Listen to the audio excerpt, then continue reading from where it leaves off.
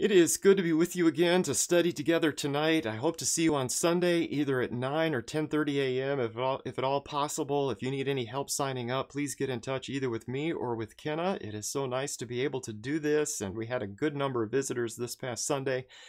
Some with us from, I think, 3 different states, a family visiting together coming up here to the Dells. They were looking for a solid place to worship, and it was so nice for me to be able to look at the Sign Up Genius account and to be able to recommend which service they would fit in, because there were 6 of them from that one family from 3 different states. And so, again, thank you so much for doing that. And again, if you need any help with that, get in touch with me.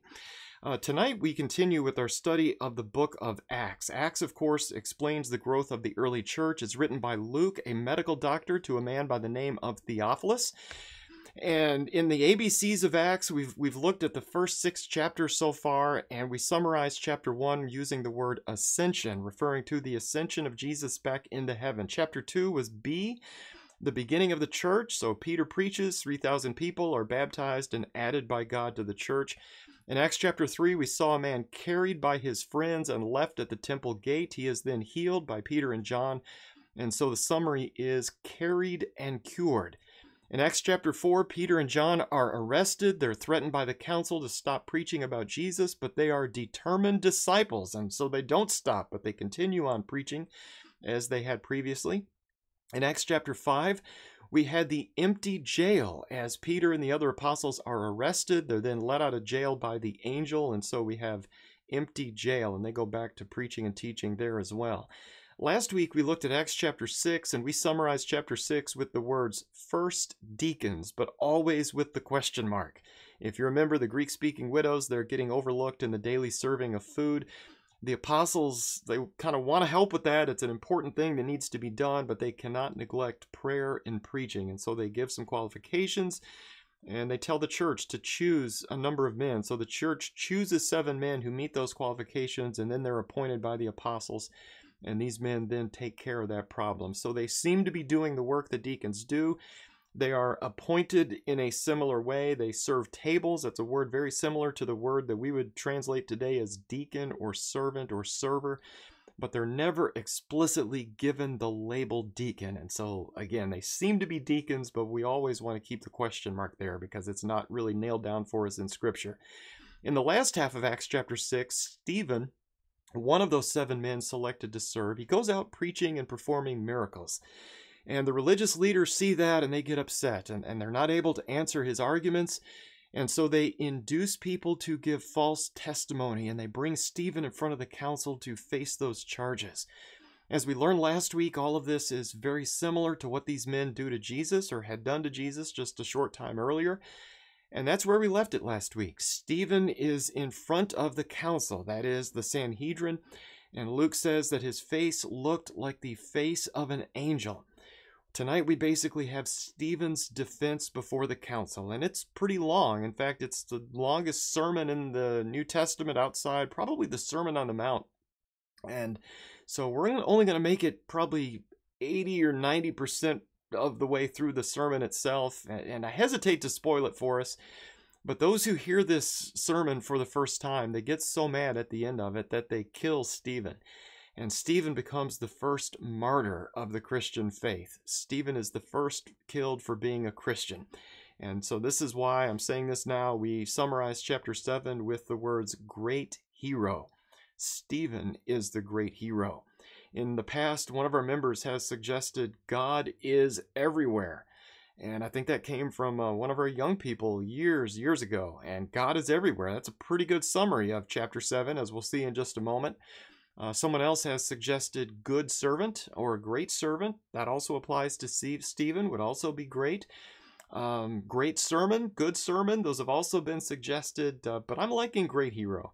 And it just honors Stephen for what he does here and the courage that he has. And so if you think of something better, let me know. But for now, at least, I'm going with great hero. And in this chapter, in his defense, Stephen basically gives an awesome summary of Jewish history. And what he's doing is highlighting all of the ways that God's people, especially the leaders, have completely blown it down through the years.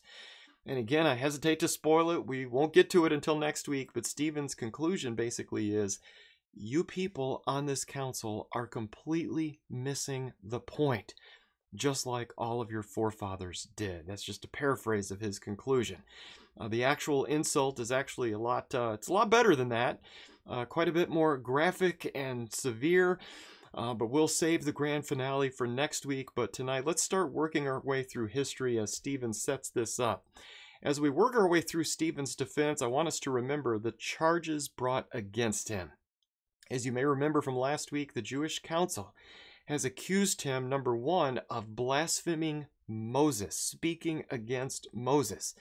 And then secondly, they accuse him of speaking against this holy place, referring to the temple where they are and the law itself. So as we go forward here, let's notice, first of all, how respectful Stephen is of Moses, the man he's accused of blaspheming, and secondly, how he emphasizes that God is active outside his temple, that God is indeed everywhere. So he's going to take the two charges against him, and he's going to use that to teach just a powerful sermon convicting these men of what they've done. We start tonight then with Acts chapter 7, verses 1 through 8, as Stephen stands there before the council. He's already been accused, he's had the two charges read, and this is where we pick up with Acts 7, verses 1 through 8.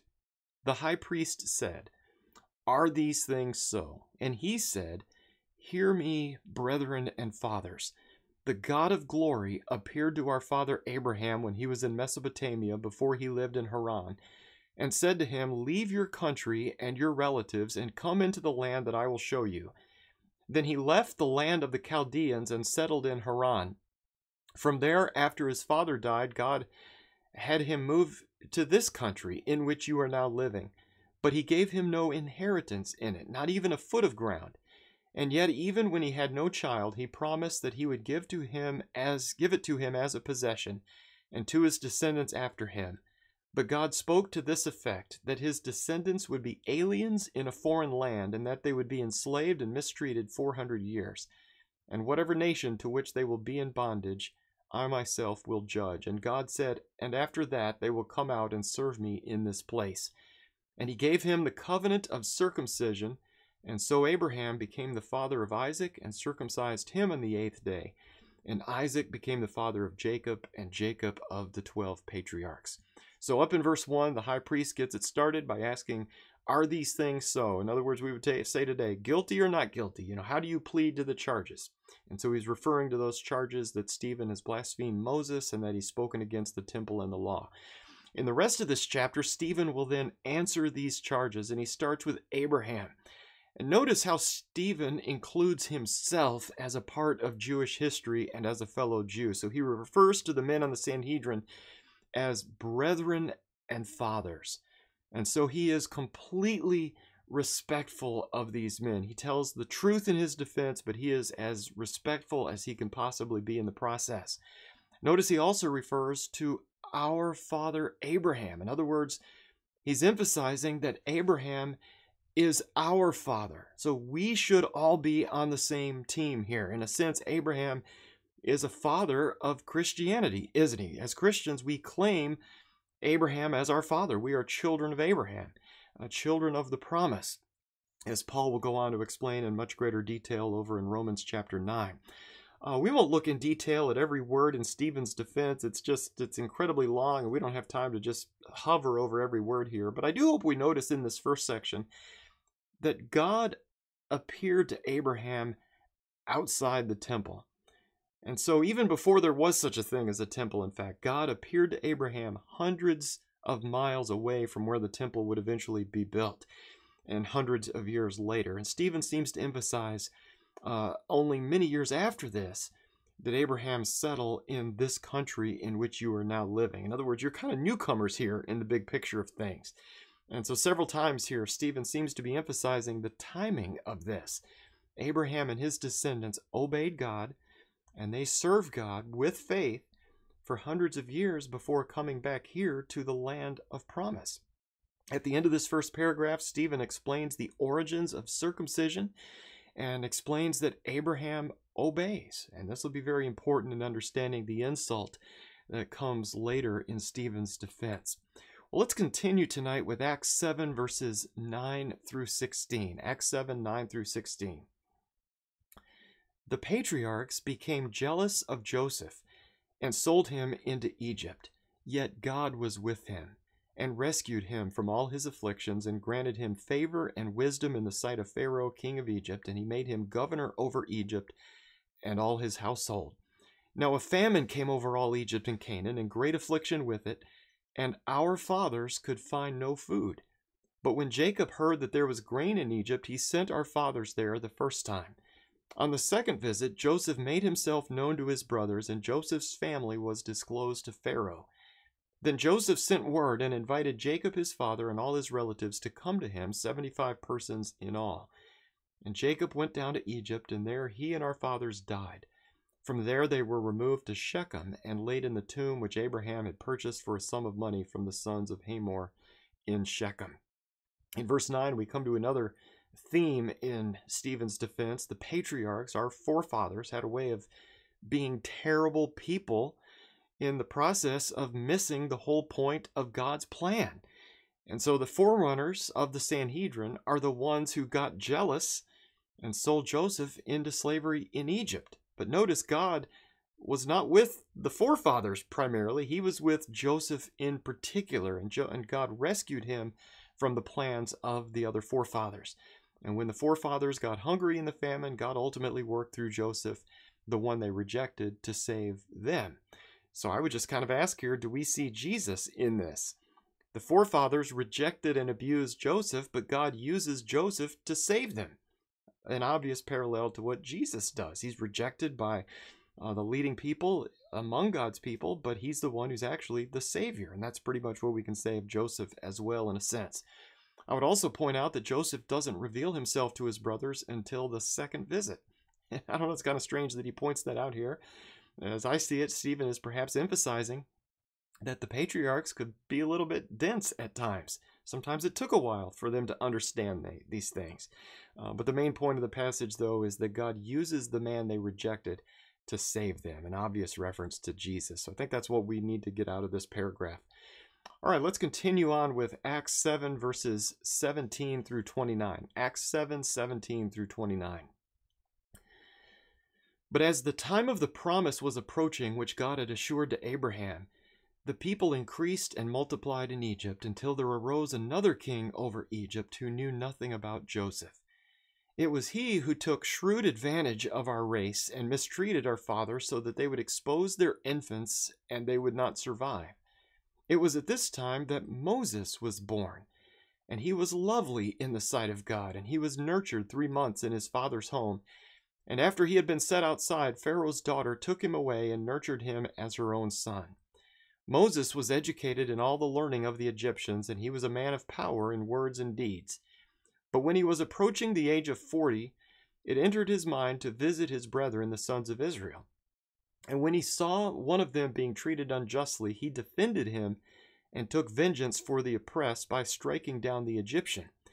And he supposed that his brethren understood that God was granting them deliverance through him, but they did not understand.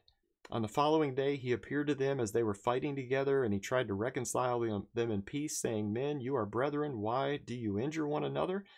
But the one who was injuring his neighbor pushed him away, saying, "Who made you a ruler and judge over us? You do not mean to kill me as you killed the Egyptian yesterday, do you?" At this remark, Moses fled and became an alien in the land of Midian, where he became the father of 2 sons.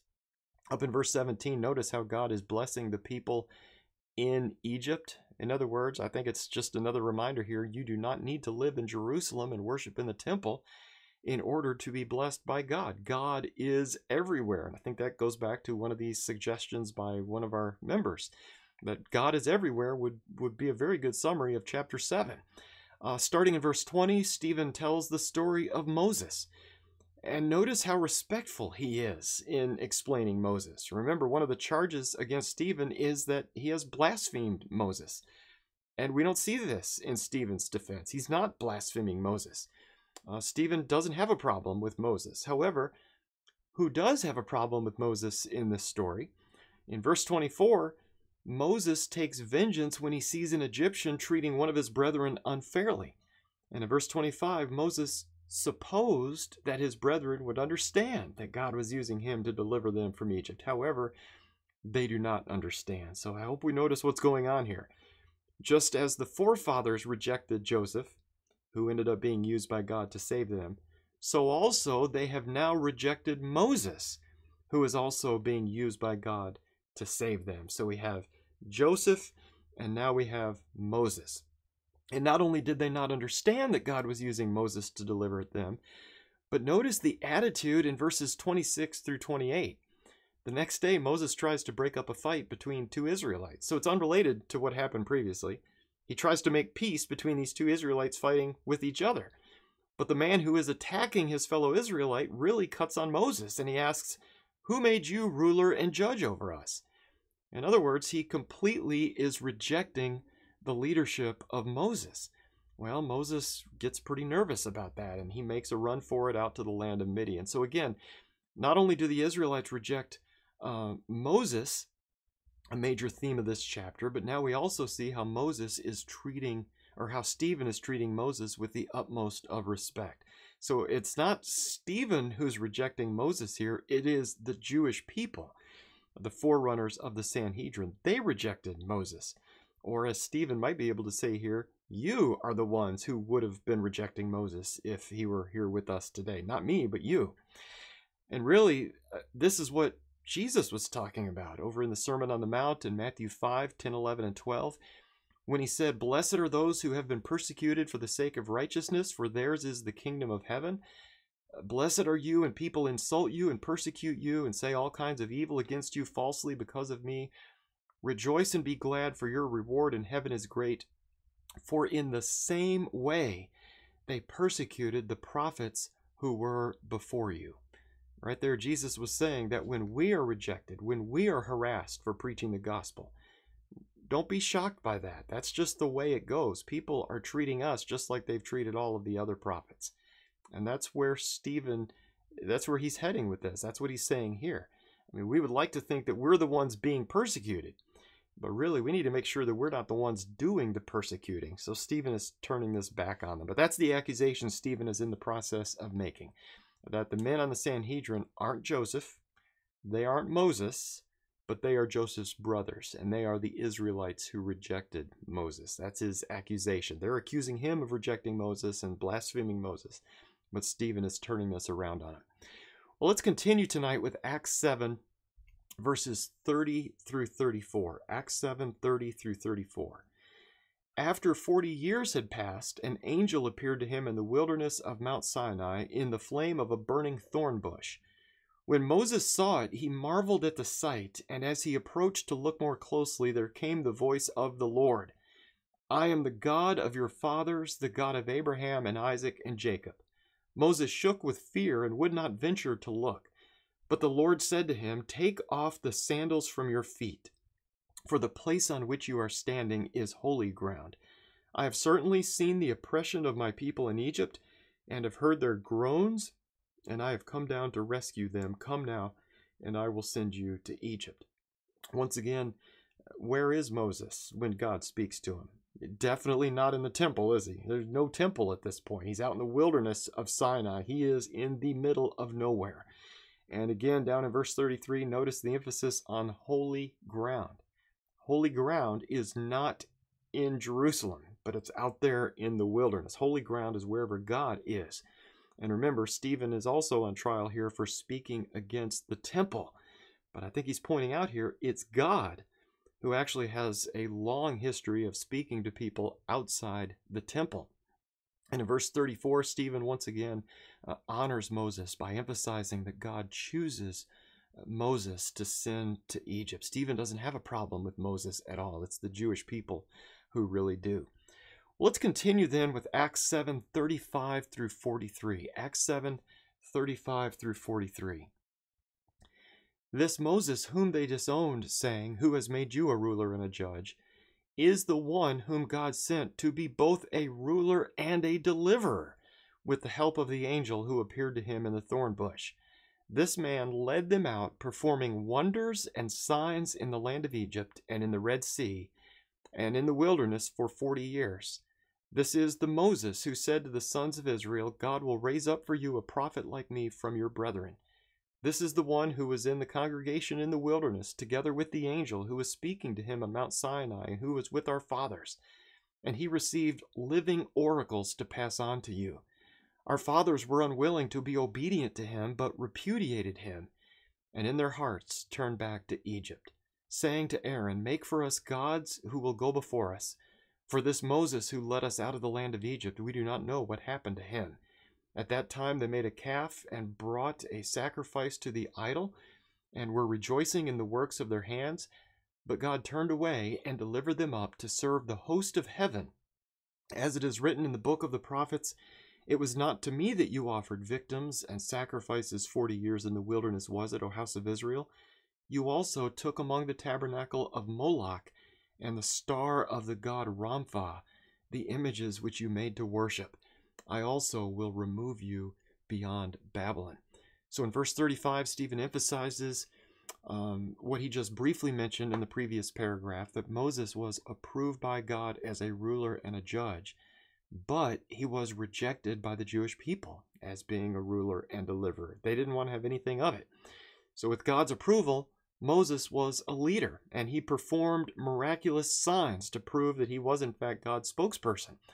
Now, note the similarities to Jesus here are amazing, aren't they? Jesus also performed miracles a lot like Moses did, and everybody knows this. So instead of blaspheming Moses, as he has been accused of doing, Stephen is actually honoring Moses, and it's the Jewish authorities who are really following in the same pattern of harassing Joseph and Moses and now Jesus. This is the pattern that they've established, and that's what Stephen is pointing out here.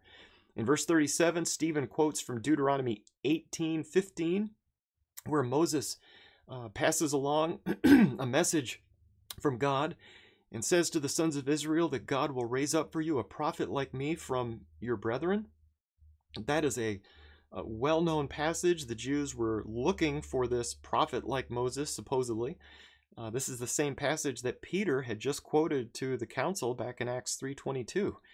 And so the men on the council can probably very clearly see where this is going. Stephen's message is starting to sound a lot like Peter's message.